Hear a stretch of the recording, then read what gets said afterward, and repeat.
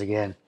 As you can see, I have, well, that was like a turning moment or something I got going on there. And I think I put this in the previous video. This is loaded. We know that now at 389 kips. It's got more kips than anything. Yet it's supposed to be in tension. So now it's pretty much, well, by default, you've made it a compressive member. You're counteracting your own tension forces on it. So that puts them what? Both in compression on the far end, number 11 and number 10. Number 11's forces going down the pylon, and number 10 forces being out here at the bridge, the bottom canopy, the bottom deck. You know, this 389 kips in here seems pretty darn weird to me. You know, it's counter forces to keep the keep these together, tie the two together, the bottom. So they acted like a plate. They acted as part of the nodes that all four of them down in this case. Interesting crossing over 9. 9 has no post-tension members, inside of it. So did this go down to compression? And at compression, they wanted to bring it back up, so they somehow make up the four post-tension bars that not only put that in tension, but now it pulls it back up. It counterforces this, pulling it back up, and then down 11. I know I'm looking at it differently, like a zigzag, you know, load-bearing capacity trick. Yeah, that's it. And then this just keeps it, and this concrete just keeps it from, makes it a pivot point and not actually putting too much tension on the bottom. You know, something totally a little different. Remember, this is supposed to be cutting edge. You know, with that, can you visualize that? Let's just cut away a section of the bridge and not think of it as a standard truss. But imagine this was loaded, number 9. And typically you would go, okay, well then this one's going to be tension, tension down here.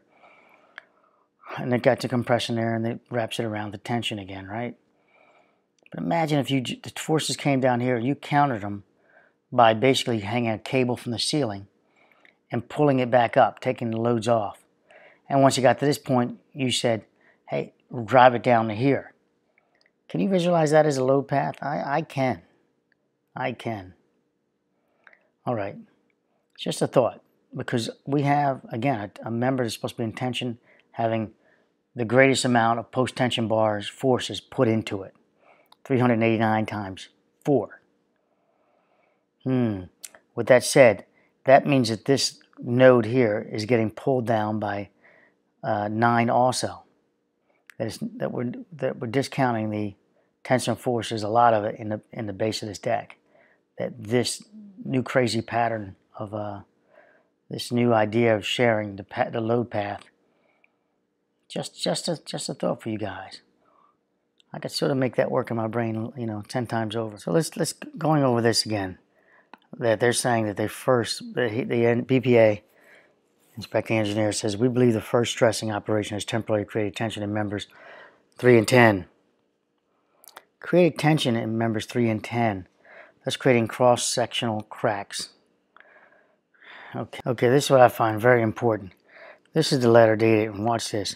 So we just read the previous one where he said the cracks appeared after they post-tensioned number 2 and 11. And they appeared on 10, right? 10 and 3.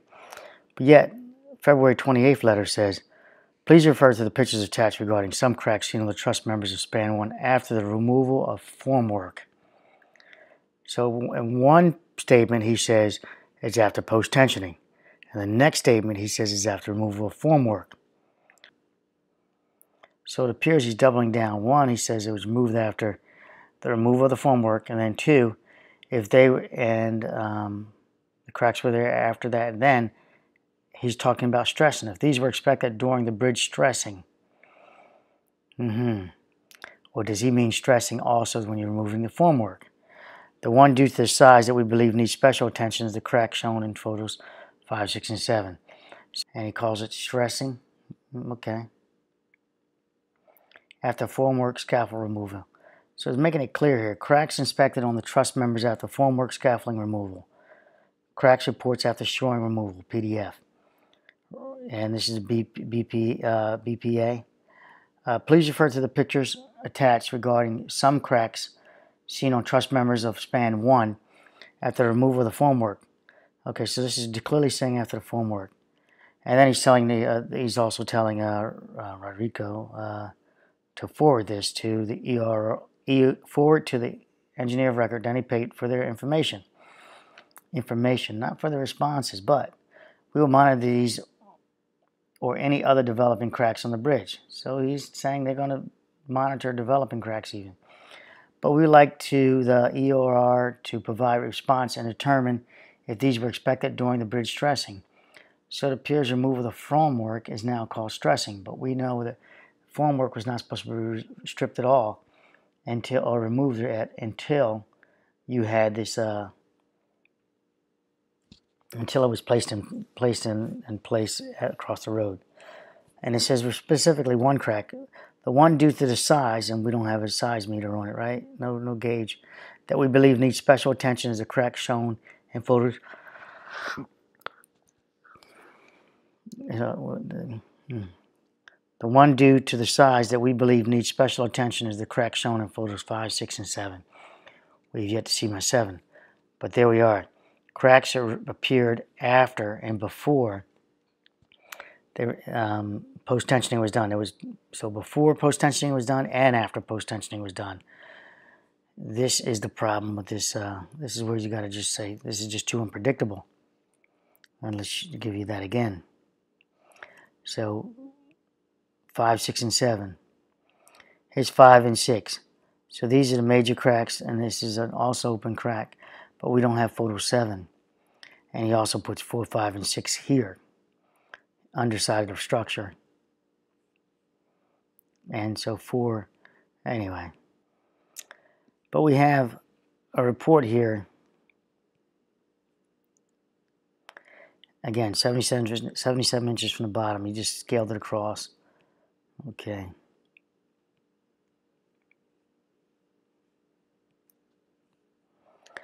In his report, though, he makes it clear that for the project performed or the visual inspection of the main span truss members on February 6, 2018, after post-tension bars tendons number 2 and 11 were stressed. See, the cracks were found at the moment of the inspection. So after cracking, after stressing, the cracking appeared on number 2 and number 11, 3 and 10. Right down here, see? These have been identified per truss member and a consecutive number within the member.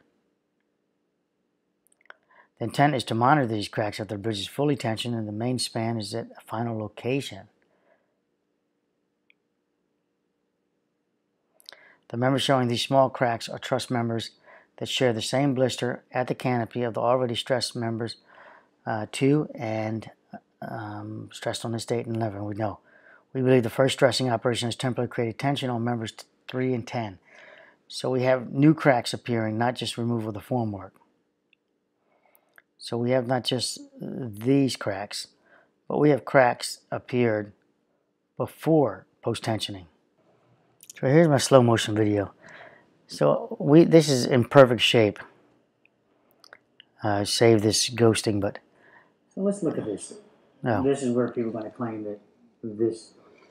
I'm going to turn down the volume while I narrate over this. This is where the crack is on this side, north side of the node, and it's down here, as we can see in a moment.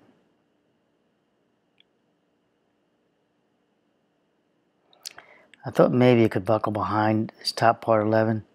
I don't see it happening at all. But let's hit the hinge. I'm speeding up the video.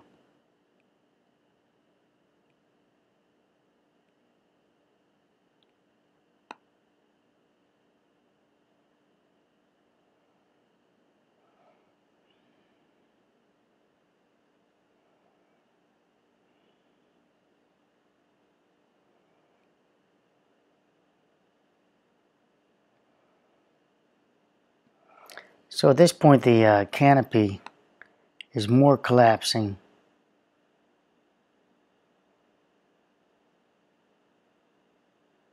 See if I can slow this down for you guys.